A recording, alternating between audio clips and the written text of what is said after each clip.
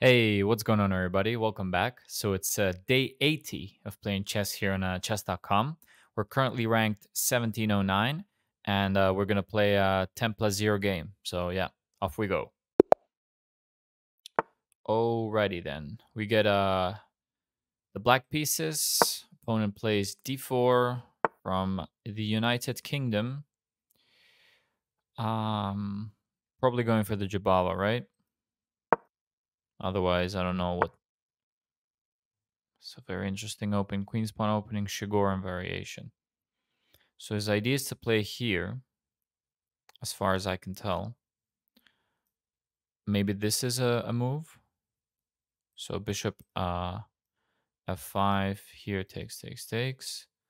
And then we can snatch a pawn. So let's try that.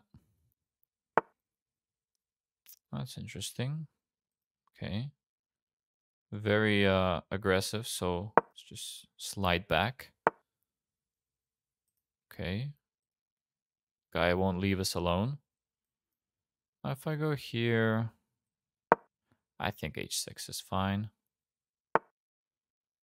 Okay, now he plays e3.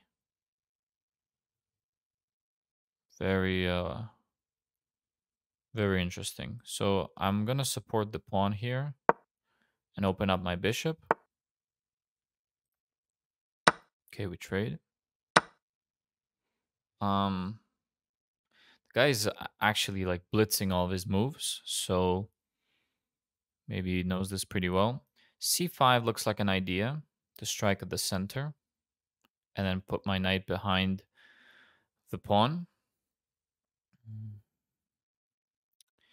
This knight's a bit stuck. His bishop's stuck as well, though. He has this check. So maybe this makes sense. And then c5? I don't know. This too passive?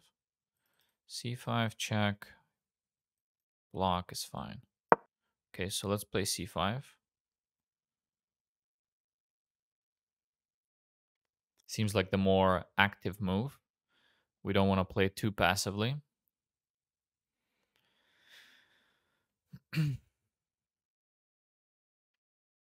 I don't think I've had this opening before, actually, which is you know, which is rare because I've played quite a few games already, and not only in this series, but just offline as well, of course. And I don't think I've had this opening variation. I wonder if bishop f5 was correct or inaccurate. I think it's a decent move because we moved it a bunch, but he advanced on the king side, but we ended up trading off that light square bishop. So, I mean, I could always castle queen side if this gets too dangerous. c4, queen has to go back to e2.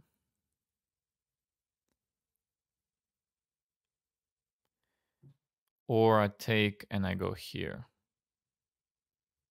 I might just develop, I might just develop. Because I'm not in a rush to play either of these moves. I don't believe that, there's a problem here.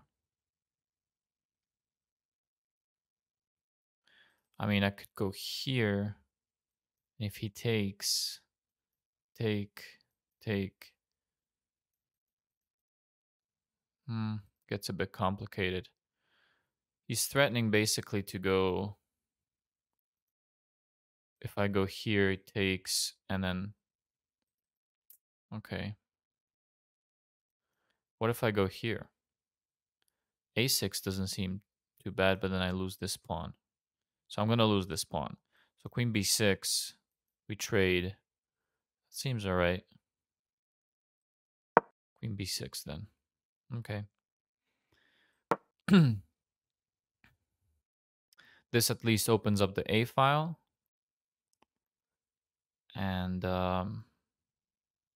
yeah, seems all right. Okay, so if I take, he's going to take back here. I can't do this because I lose the queen. And if I play here, then he's threatening to infiltrate. But I could just long castle there. So take here, long castle, and then kick the knight out, right? What if takes? We said takes. Looks like a good idea for him because he's putting more pressure on a pinned piece. Okay. We mentioned long castles before, so I don't think it's too bad. A6, taking the center. Should be okay. Whoa. So I play A6, right? And then I take, maybe I close down. Take, let's play A6.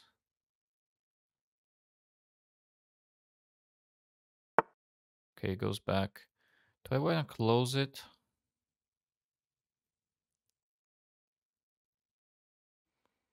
Not sure. What's better? Takes, he has to take this pawn. Let's take. Let's open up the file. Maybe, okay. What if I go here? What if I go here? My pawn's a bit, I don't know. If I push, takes, takes, seems all right. And this pawn's a bit, now let's push.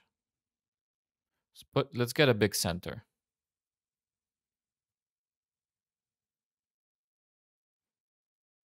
Yeah, let's get a big center. Though this pawn will be, not sure. Trying to play, moves that he doesn't expect. Maybe I should just focus on playing the best moves. If I knew what they were. That would be nice. Maybe putting my bishop on d6 is something that I could consider next. I mean, this knight is controlled by the bishop, so that's fine. I think g3 makes sense. And he has to go like here.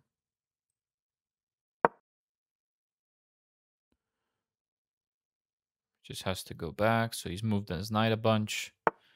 And now if I go here, looks like an idea. But let's develop the bishop first. This knight is unprotected, so that's something that I'm noticing. So maybe here, that would be an idea.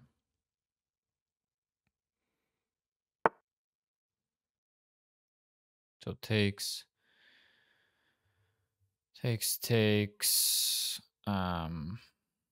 have to move this, I guess. Okay, well, could reroute. I don't think that's a problem. I can get an outside pass pawn. Let's play here. Don't want to go back. This gives me a pass pawn that I can push. So that seems okay. Oh, this pawn's hanging. Fantastic. So now I have to push this.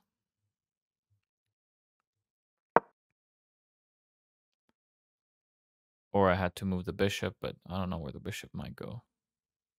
So he's going to have to take that. I don't see another move. This. Or that, actually. Just control that knight.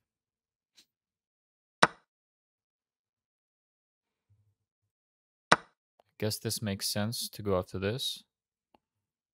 It's one of those, it's a tough game. That's for sure. Have this check.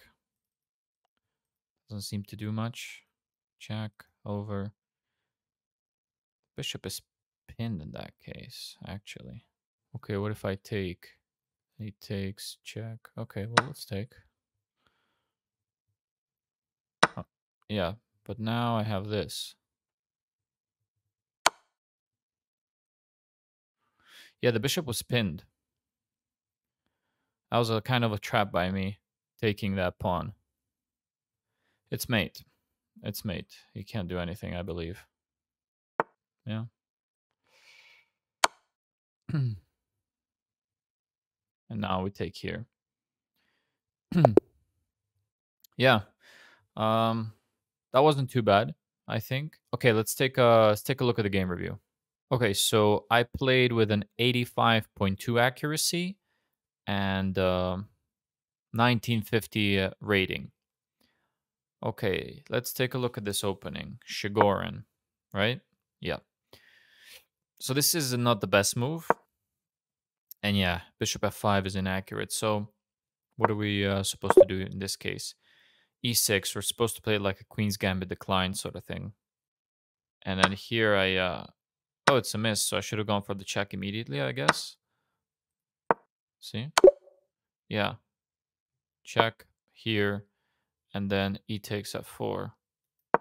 But I feel like this set up the trap in a better way, right?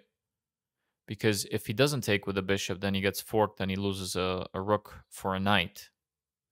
But this just runs into checkmate. So here, actually taking c3 is the best move. But here it's basically, you know, you get the exchange. And actually, no, you can't even take back once again, yeah. Because if you take back, then just, you know, you end up like this, down a piece. And I got this strong H pass pawn.